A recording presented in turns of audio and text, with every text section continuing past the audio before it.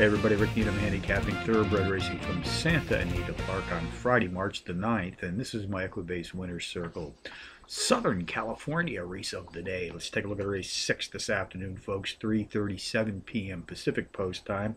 8.5 furlong route test on the dirt track. 3-year-old fillies race for an optional claiming prize of some $58,000. Contenders: number 5, Sage Doro, number 4, Indecise, number 7, Gemma's Pearl, and number 2, Speedway Monkey.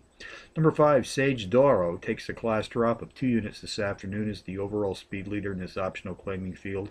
Racing at or about today's distance of 8.5 furlongs on the dirt, has hit the board in 3 straight starts with her last 2 efforts, including a win in her second race back, also qualifying as power runs.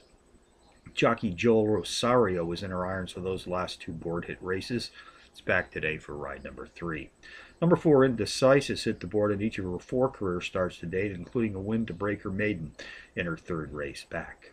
Race 6 summary: number 5, Sage Doro, tops my contenders list, which also includes number 4, Indecise, number 7, Gemma's Pearl, and number 2, Speedway Monkey, 5472.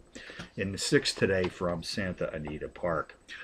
Bonus long shots: Mountaineer Park, race 5, number 8, Helly Naya's My Mom, 8-1 in the morning line, takes a 6th level class drop. Nice overall speed for this 6 furlong sprint. Turf Paradise, race 5, the 4-1 shot. Number 2, Lonely and Free, the overall speed leader in this allowance field, racing at or about today's distance of 7.5 furlongs on the turf. So from Santa Anita on a Friday afternoon, Rick Needham for the Equibase Winner's Circle, reminding you as always to please bet with your head, not over it.